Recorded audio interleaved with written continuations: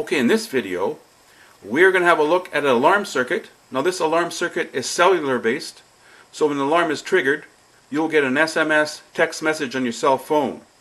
Now the PIC microcontroller on board the Scamp board will sense the alarm condition that the alarm has been triggered, and the first thing it will do, it will turn on the LED on the very left. Then it will send a message through the serial port to the HC06 Bluetooth module, and that message will be passed on to the cell phone, which it's paired to.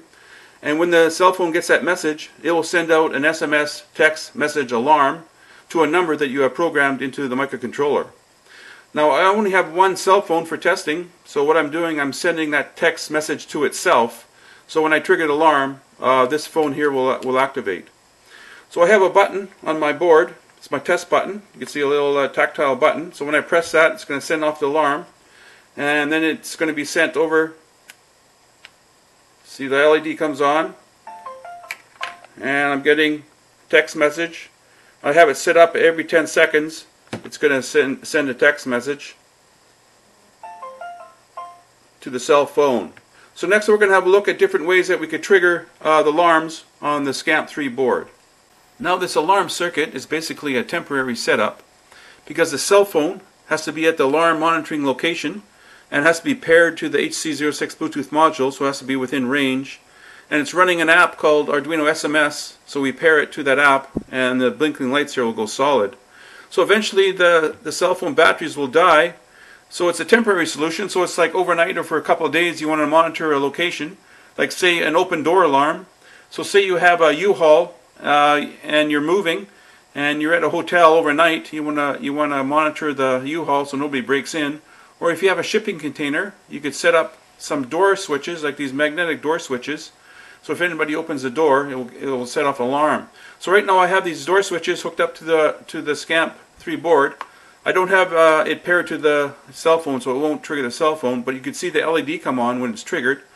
So if I open the door of, say, my U-Haul or my container, so I pull this away, you can see the LED comes on. Now I'm getting an alarm condition that will send an SMS text message. Okay, my next alarm condition will be pressure. So I have a force sensing resistor.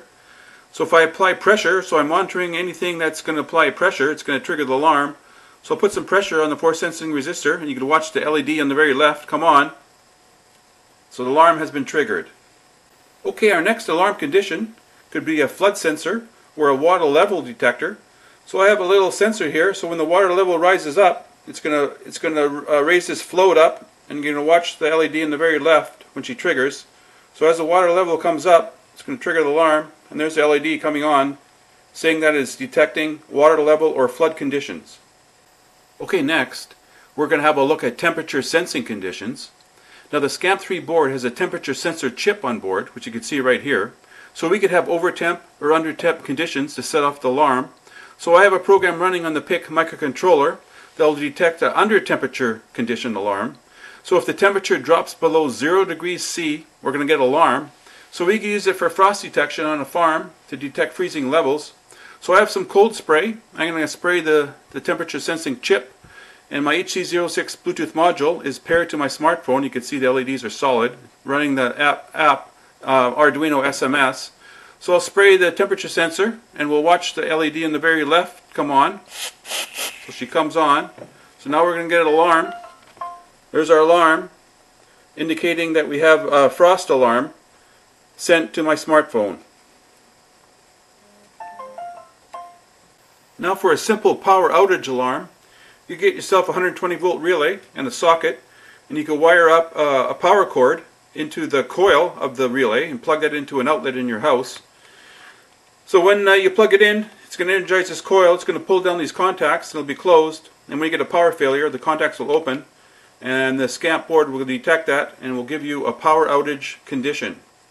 Okay, here's the code running on the Scamp board, and it's written in FlashForth. So the first two words are time delays. So the first one is seconds. So if I type 5 seconds, I'll get a 5-second time delay. The next word is minutes. So if I type 2 minutes, I'll get a 2-minute time delay. Next word redirects all text to the HC06 Bluetooth module at 9600 baud. So it sends a text out UART1, which is connected to the HC06 Bluetooth module. Next word is to console. We'll revert it back to the USB so we could gain access to the fourth operating system. So our next word is called SMS.txt. That's what you'd be using for testing. Starts out with the begin until loop. So this here is running in this loop continuously. So it's taking the temperature sensor, it's taking a reading from the temperature sensor, it's dropping off the fractional, and it's comparing it to 0. If it's below 0, if it's less than 0, it will jump out of this loop, turn on the LED, that means the alarm is triggered, redirect all text to the HC06 Bluetooth module. So this is the text that's going to be sent to the Bluetooth module. So there's your 10-digit phone number where you want to send the text, and then there's the text message that will come up. And that's going to happen every 10 seconds. So we'll send this text message every 10 seconds until we hit any key on the keyboard. It's going to come out of this loop. It's going to shut off the LED.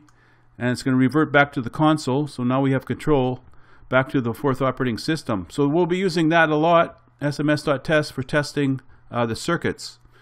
So this is the main program. It's called SMS. So the first word, we're going to delay for 1 minute. That gives us time to pair to the smartphone and shut the door on the U-Haul truck.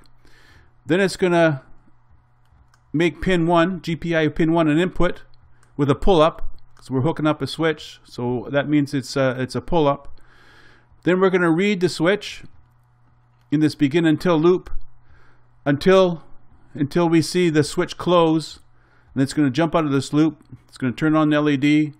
It's going to redirect all the text to the HC06 Bluetooth module.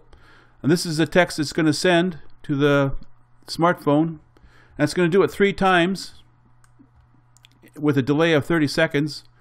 Then it's going to jump down to this begin again loop. So this is going to run continuously. You'll never get out of this. So it's going to be blinking the LED. So when the alarm is triggered, the LED will be on solid as it's sending the text out 3 times every 30 seconds. Then it's going to blink the LED,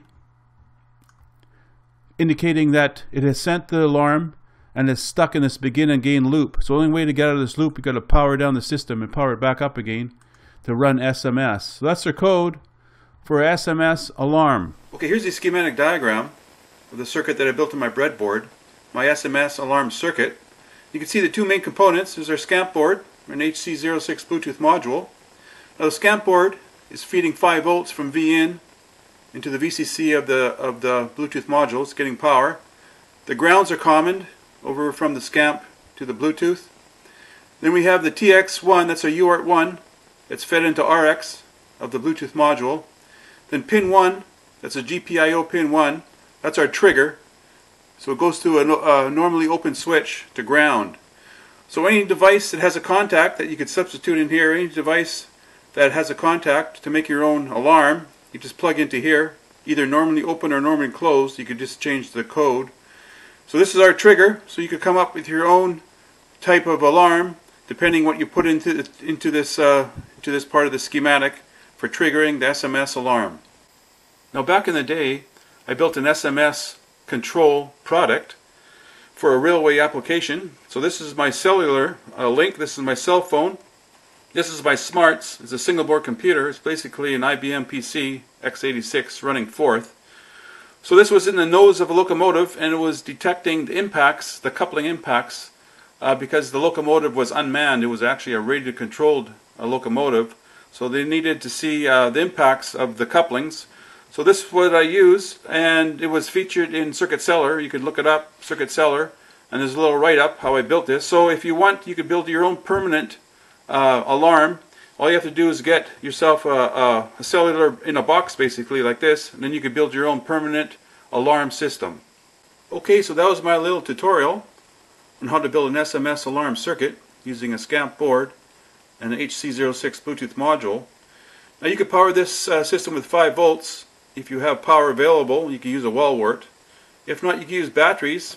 I use this little battery holder here. It takes 2 3000 milliamp hour 18650 lithium ion batteries. It plugs into here. You get 2 of them, and it has charging ports in the back, so it charges them up properly.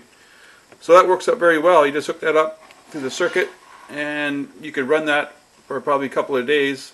So come up with your own type of alarms that you can wire up to the Scamp board and come up with your own SMS alarm system.